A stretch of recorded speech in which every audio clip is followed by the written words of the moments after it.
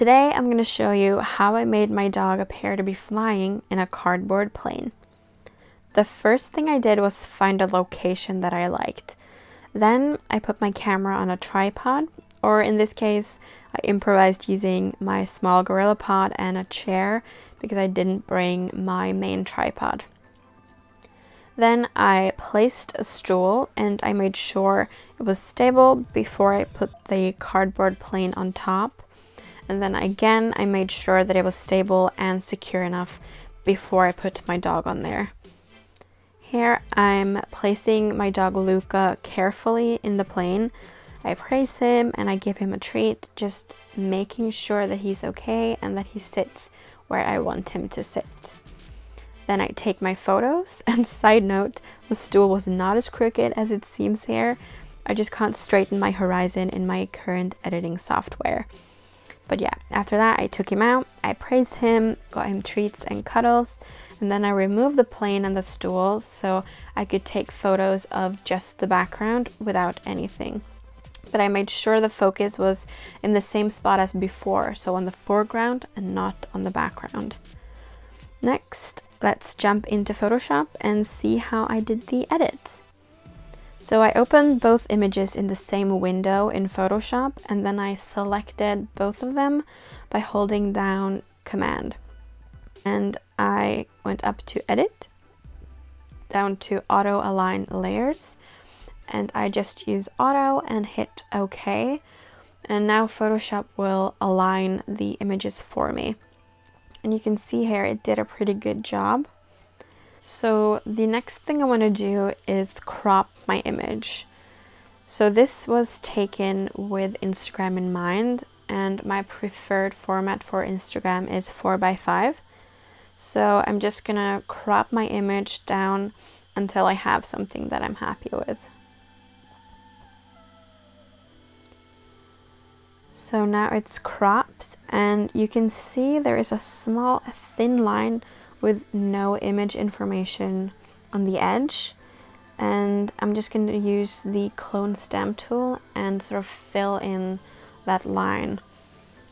I could also have cropped it in, but you can see the wing of the plane is already very close to the edge, and I didn't want to bring the wing even closer, so I just used the clone stamp tool to fill in instead. And now over to the more fun part, which is erasing the stool so it will look like he's flying. The first thing you do is add a layer mask, and then you pick your brush tool and make sure that you have the opacity and the flow to 100%, and that your foreground color, or the color you draw with, is black, and also of course that the size you're using is good. And then draw in and erase the stool and bring forth the background underneath. This is also where I noticed that the background image is a lot darker than my foreground image, because I forgot to edit the photo before I brought it into Photoshop. So here I'm just doing a quick edit in Camera Raw, and you can see now that the colors match a lot better.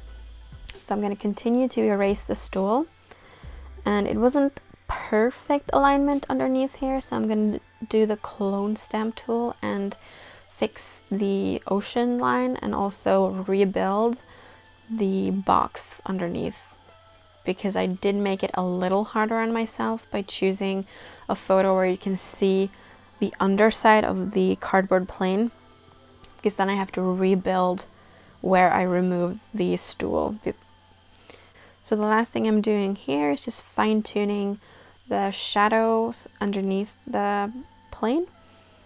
And the final touch-up I want to do is just brighten Luca a little bit. So I'm going to add an adjustment layer, curves, and just brighten up the image. And as you can see, the whole image is brighter, which I don't want. So I'm going to hit Command I, which is going to invert the layer mask. So it's going to hide the brightness underneath a mask. So when I now choose the brush tool and pick white as the color to draw with, I'm just going to paint in over Luca where I want him to be brighter. And now you can see when I turn on and off the layer that just him is brighter.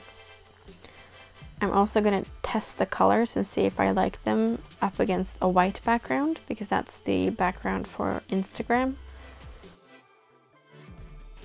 And I think I'm pretty happy with this. So this is my before and this is the after. I hope you guys liked the tutorial and the behind the scenes.